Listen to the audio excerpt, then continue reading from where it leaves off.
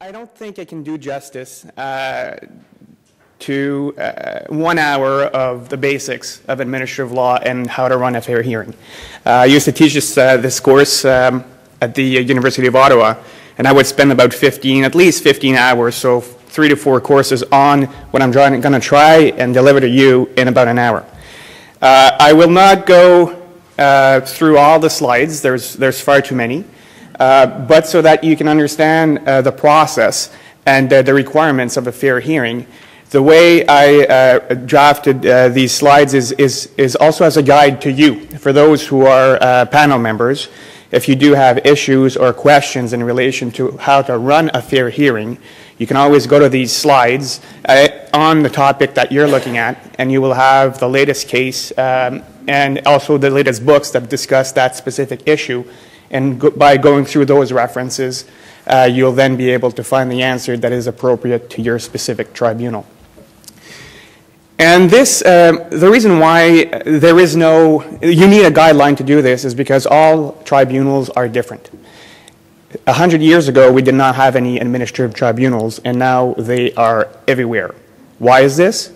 Because society is getting more and more complex. 100 years ago, there was no airplanes. Now we need to have aviation rules, and there is an administrative tribunal dealing with aviation matters. The same goes with food law. That did not exist 100 years ago.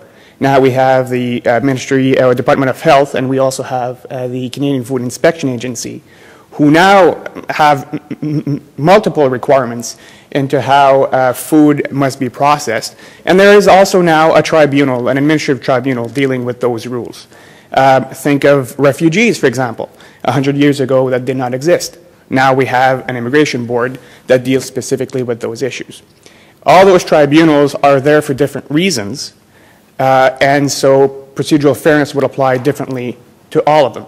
It depends. One of the major criteria is to determine how the decision that you are going to render will affect specifically one person as opposed to a business, for example. What kind of interest that person has. Is it a personal interest, or is it more of an economic nature, or a labor or an employment or an employment nature? So all those need to be considered in determining how much fairness must be owed to that person as to the possibility of having a hearing.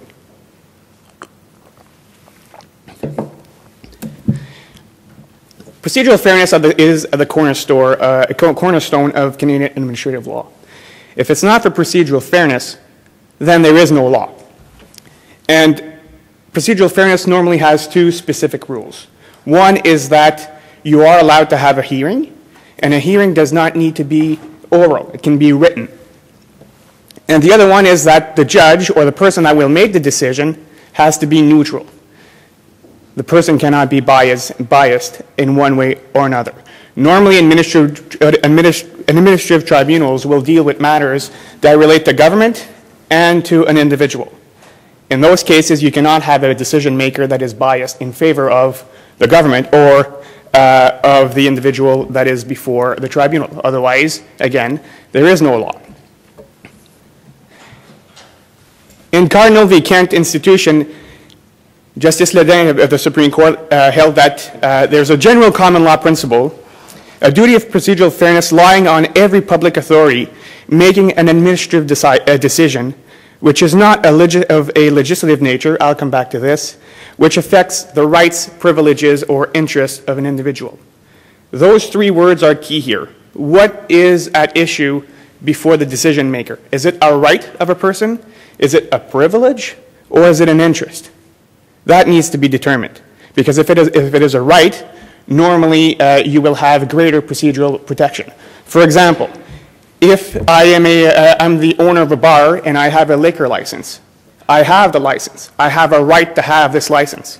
If you want to revoke my license, then my procedural rights to defend my case will be greater than if I just try to establish a bar and I'm seeking a liquor license. In this case, if I don't have it and I'm applying for it, then I'm applying to receive a privilege or an interest. In that sense, for the liquor board that determines if a liquor license will be granted, procedural fairness might be lower then when you're trying